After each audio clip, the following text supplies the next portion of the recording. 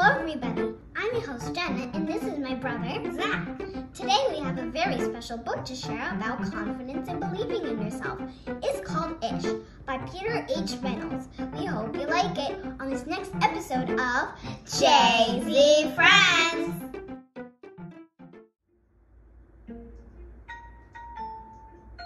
Ramon loved to draw. Anytime, anything, anywhere. One day, Ramon was drawing a vase of flowers. His brother Leon leaned over his shoulder. Leon burst out laughing.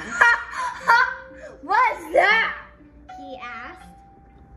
Ramon could not even answer. He just crumbled up the drawing and threw it across the room. Leon's laughter haunted Ramon. He kept trying to make his drawings look right, but they never did. After many months and many crumbled sheets of paper, Ramon put his pencil down. I'm done. Marisol, his sister, was watching him. What do you want? He snapped. I was watching you draw, she said. Ramon sneered. I'm not drawing. Go away. Marisol ran away, but not before picking up a crumbled sheet of paper. Hey, come back here with that. Ramon raced after Marisol, up the hall and into her room. He was about to yell, but fell silent when he saw his sister's walls. He stared at the crumbled gallery. This is one of my favorites, Marisol said, pointing. That was supposed to be a vase of flowers, Ramon said. but it doesn't look like one. Well, it looks vase-ish, she exclaimed. Vase-ish? Ramon looked closer.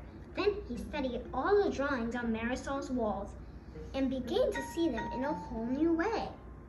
They do look ish, he said. Ramon felt light and energized. Thinking ishly allowed his ideas to flow freely. He began to draw what he felt, loose lines, quickly springing out without words. Ramon once again drew and drew the world around him. Making an ish drawing felt wonderful. He filled his journals. Tree-ish, house-ish, boat-ish, afternoon-ish, fish-ish, sun-ish.